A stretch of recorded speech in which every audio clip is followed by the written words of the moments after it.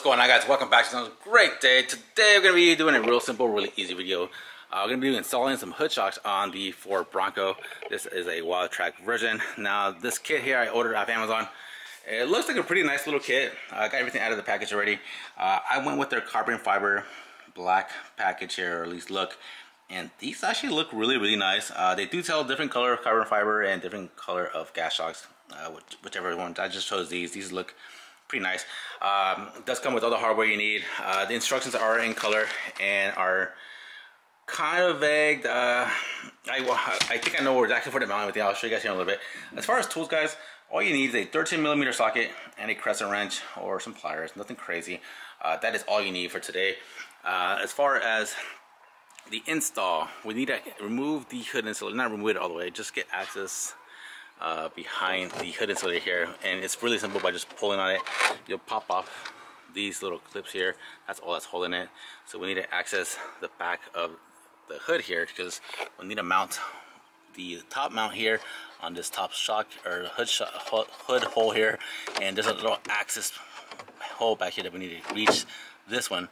And then I'll show you guys here in a little bit. And then we need to access the lower hinge bolt back there, that top one. So that's the 13mm socket. So that will be our lower hinge location. So let's go ahead and start by removing insulator clips so we can get access to that top hole.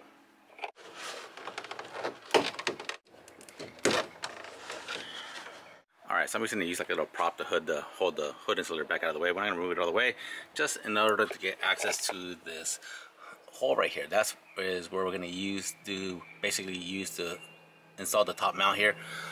So in the kit, you'll find this wire here. So this is basically going to hold our nut. So it's held in by electrical tape. And I think, it doesn't tell you in the instructions, but I think we need to add a washer to this, to the back side, or else this is going to go through that hole.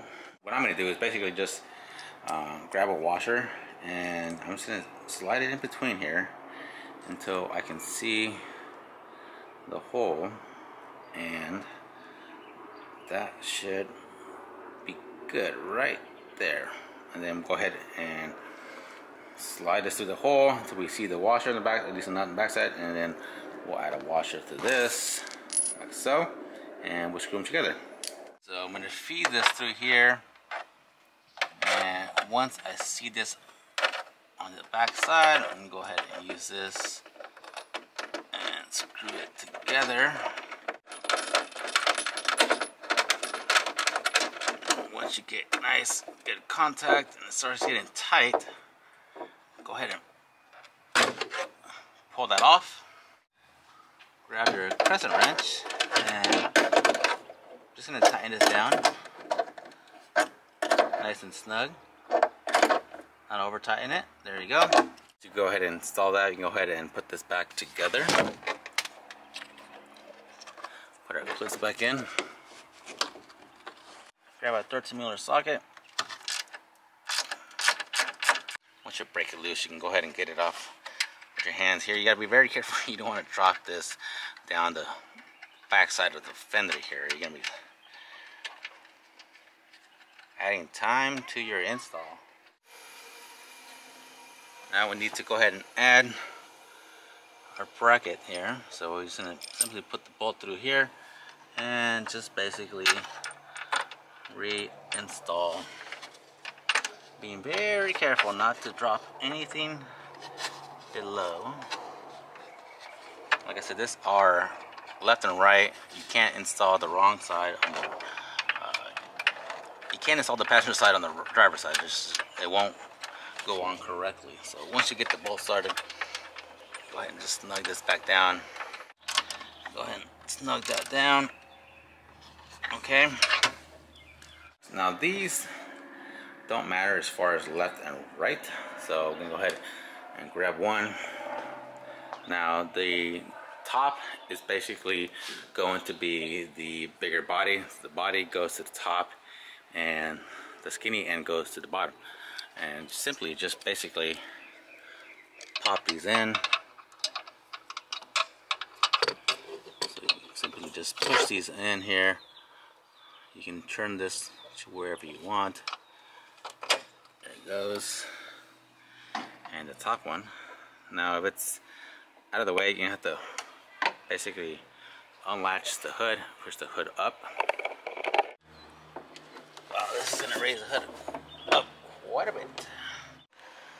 Grab our passenger side and install it the same way. Basically just snap this in. Alright, so one thing I'm already noticing is it props the hood up a lot higher than the hood prop. Like the gas shocks just open up the hood so much more. So you're short, this is gonna make it a little bit trickier, but let's go ahead and make sure everything's good. Go ahead and close it. Yep, then I slam it a little bit harder than that. Don't be afraid to. Alright, got it closed. Go ahead and pop it open. Let's see how good these work. One-handed, look at that. Oh yeah. One-handed. I ain't gotta worry about using two hands no more. So yeah, like I said, I'm gonna link these out down below, guys. If you're interested in purchasing these, really nice kit. Like I said, look how much. I don't know if you guys can tell in the camera, but look how much more that opens. I should have done that before, but yeah, that opens it quite a bit more. I'm 5'9", and I have to reach up pretty high. I don't know if I can show you guys here on camera. I have to reach up pretty high to get the top of the hood. So if you're on the shorter side, this might make it a little bit trickier, but yeah. So you'll have to use the side, but if you're trying to open from the front, it's a lot higher. But anyways, yeah, I'm gonna link these out down below, guys. If you're interested in purchasing these, if you like this video, please like, please subscribe. We'll see you guys on the next one.